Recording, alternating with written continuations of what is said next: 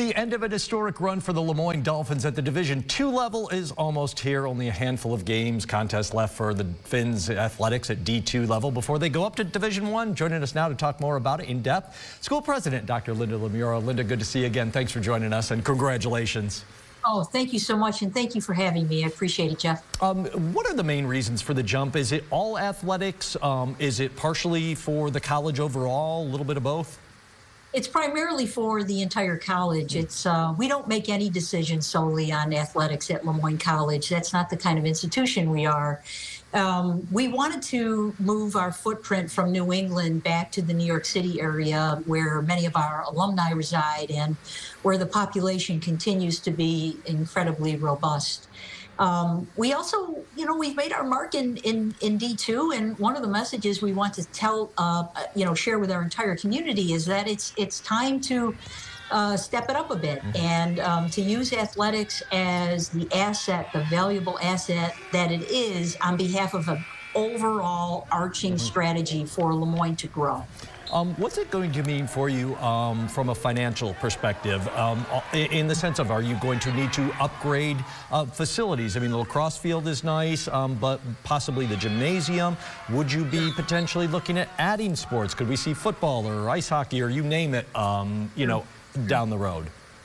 Yeah, with regard to finances, that's always the big bottom line question, of course, for obvious reasons. First of all, when folks look at the bottom line in terms of how much we're spending in comparison to other schools, they need to be apples to apples comparisons in that we don't have football or hockey right now. And generally, when you see a lot of outpaced spending, it's because those sports in particular are being sponsored by the league.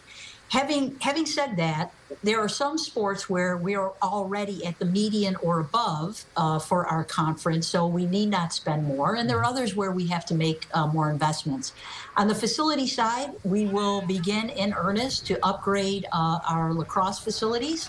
The basketball gym is already a Division I gym. We've put many resources there. So we're on our way, and I do expect that hockey will be on the table for women and men. Football, not so much. Okay, fair enough. I got to ask you this question because this is one of the biggest gripes I've heard, and quite frankly, personally, I think it seems silly. This idea that the Finns can't compete for a championship, starting in the fall when you all become Division I. It seems silly and outdated to me. Your thoughts? Antiquated, draconian, it's a one-size-fits-all policy that may have worked for the NCAA back in the 80s and 90s, and frankly, in all due respect and candor, one of the reasons that the NCAA is forced to change so dramatically is that these things weren't addressed in a systematic way over time, and that's a rule that the new President Charlie Baker needs to take a close look at. Okay, well, there we put him on the spot for that one. Last one for you. I imagine everybody around campus is pretty excited for this opportunity. I know it's been great in D2 and all the championships, but time to, as you said, kind of grow a little and come closer to home to play schools that are a little bit more New York State bound. Absolutely. So well said. We're so excited to be able to play natural rivalries as a Division I member, Niagara, Canisius, St. Bonaventure, but then to move our footprint into the New York City area where thousands of alumni reside, work, raise their families. This was really a very sensible move after, as difficult as it was, after 18 months of intense study.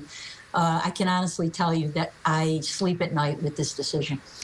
Moyne President Linda Lemura. Linda, good to see you. Thanks so much for joining us. We'll talk again soon. Thank you.